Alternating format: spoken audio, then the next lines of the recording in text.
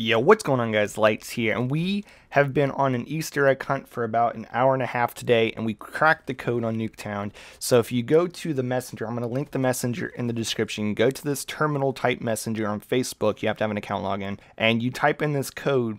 You will start talking to, I think, Lieutenant Reyes, and he will tell you that we need a code to keep the security grid online from the bad guys, right? So we found the code. You had to go around Nuketown, look at social media sites such as Twitter. There was a new account that Call of Duty followed that tweeted out part of the code. Snapchat had a code, and there was some in the coding of the Call of Duty website if you inspect Elemented, and it was just parts all over, and the entire Twitter community of Call of Duty came together and solved this together, and it was pretty exciting. So the code that you enter is, when he asks you for a 12-digit code, is GCNE3MD4GATF. And I'm going to show you the screenshot right now of what he says when you get it, and he tells you that looking 5x5 on that code, soldier. We just might make it out of here alive.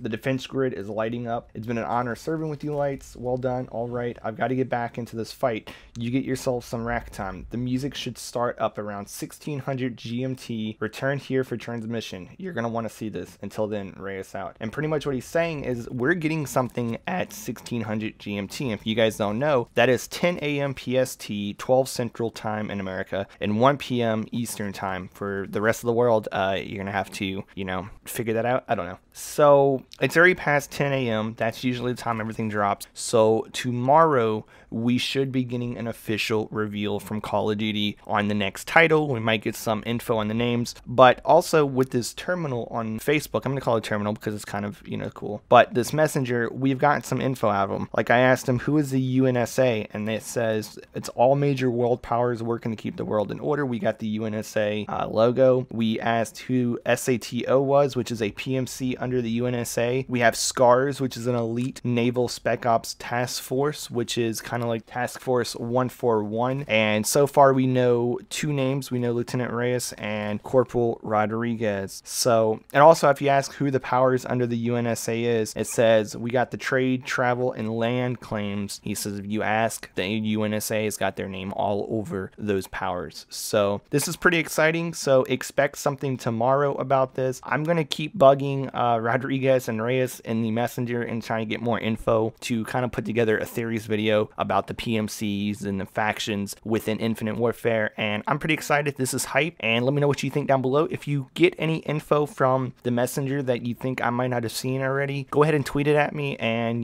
we're gonna try and put some info together and get some info rolling for Infinite Warfare. So if you enjoyed the video, guys, make sure you leave a like on it, subscribe if you're new around, and tell me what you think down below. Make sure you follow me on Twitter and my Facebook down in the description, and until next time, I'll catch you later. Peace. Have a great day.